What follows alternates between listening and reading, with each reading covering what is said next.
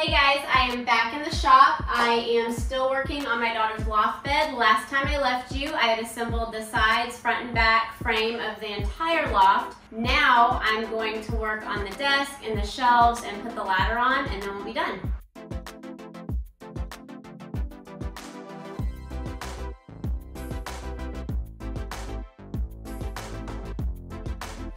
So right now I'm cutting the cross pieces that are going to go on the front of the shelf plywood and the front of the desk plywood, and these pieces will trim it out nice so you don't see that ugly plywood side, but it's also going to add support to the middle support pieces of the legs. So I've got my cross supports cut and they have the pocket holes drilled in them.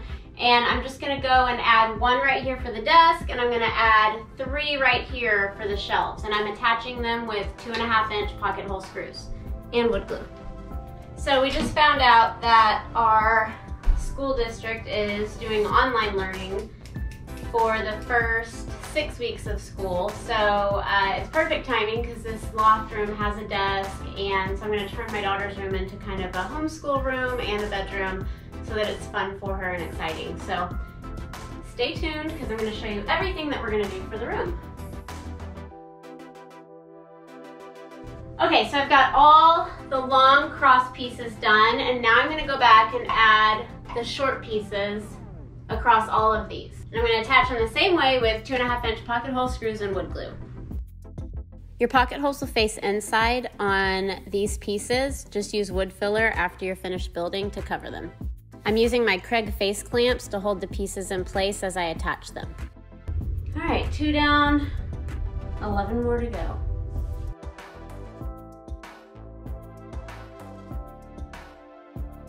I'm attaching the rest of the side pieces the same way with pocket holes facing down.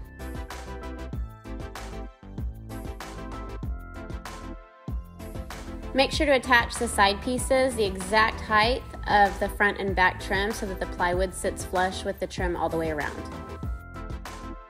Now I'm moving on to the shelf side of the loft bed, attaching them the exact same way that I did on the desk. Make sure that those bottom pieces, the pocket holes are facing in.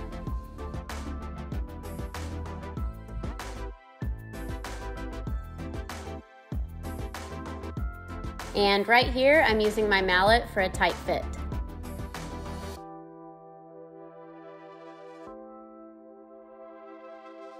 All right, so now I've got all the cross supports done. They're all attached, so I'm going to measure and cut my plywood for all the shelves and the desk. And then I think I just have the ladder and the slats and I'm done. I waited to rip my plywood until I had the trim pieces in so I could get an exact fit for each plywood sheet. It helps if you take a note of this when you're taking measurements.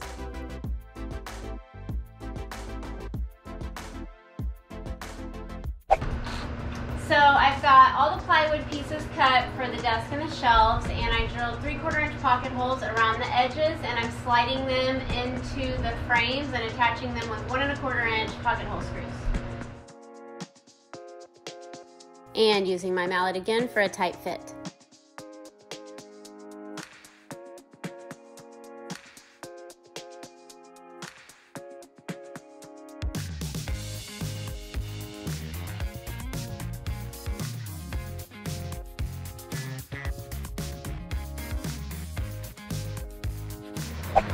Alright, so I have installed the plywood on the shelves and the desk, so all that's left now is to build the ladder and to attach those slats for the mattress and then paint it, and I'm done. So I'm starting right now with the ladder, and the ladder is just 2x4s that I've ripped to 3 inches wide, and at the top you can see I cut a 30-degree angle from the halfway mark down on the top of both ladders. I'm gonna lay those to where those corners are, those mitered corners are facing up, and then I've also cut 6 of the rungs that are 14 inches wide, and I drilled 1.5-inch pocket holes on each end. So I'm going to refer to my plans to see how far I need to space them, and I'm going to attach them to the ladder legs with 2.5-inch pocket hole screws and wood glue. Okay, so I'm gonna mark where I need to place the rungs, and that's gonna be from the bottom up. So the first one is at 4.5 inches. You don't have to remember this because I am linking the free plans in the description box below. And I'm marking it on both ladder legs to make sure the rungs are completely straight. So everything's marked, and now I'm just gonna attach them. And I'm doing pocket holes facing down, obviously, so you can't see them once the ladder's up on the bed. And I'm thinking before I attach the ladder to the bed, I need to paint it. The ladder is done. Make sure my rungs are straight. All right, so I am going to take this guy upstairs, put it up next to the loft bed and make sure it fits, and then I guess I'm gonna start painting.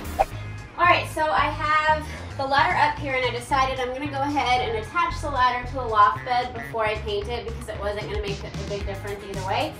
So I'm using 3-inch wood screws, and I'm going to attach them from the inside of the front legs and into the ladder legs, and I'm gonna go all the way up. And these boards are a little bit wonky because I had to use scrap boards because I ran out of lumber.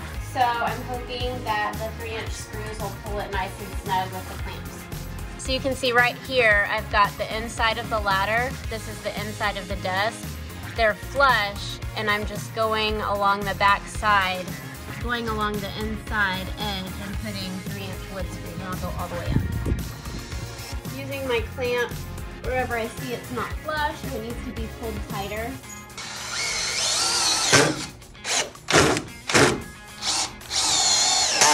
Moving on up. So you can see right here, the ladder's trying to pull away, but I'm gonna be able to use my clamp to pull it tight while I use those screws to attach it.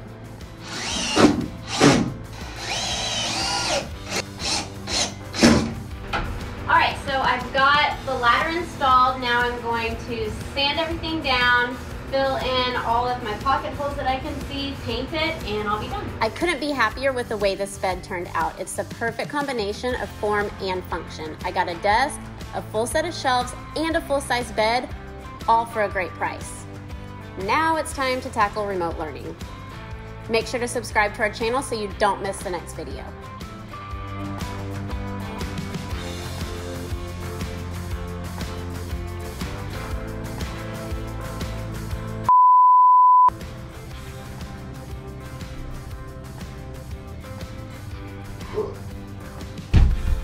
So graceful. How long does it take? Not very long. Yeah. Oh my gosh. I can't even believe I did that. Stop tape because I put the ladder on backwards. Oh my gosh. GoPro, stop recording.